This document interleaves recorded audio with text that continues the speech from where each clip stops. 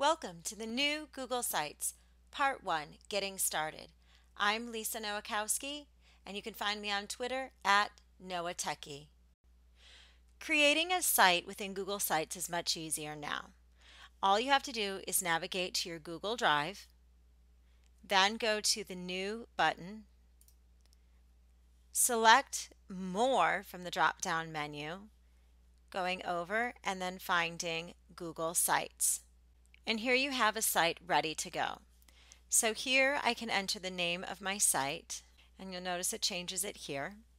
I can title my page, so I'm going to title this Home, so that I know it's the home page.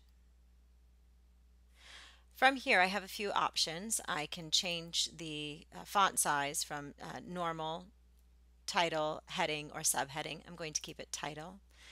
I can change the alignment.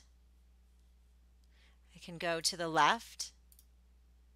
I can keep it center, or I can go all the way to the right. I can also add a link here, or I can trash it all together.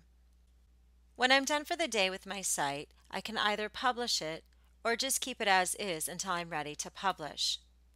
If I need to go back into my site, I can simply go back into my Google Drive, and here's my site right here, right inside my Google Drive. Happy creating!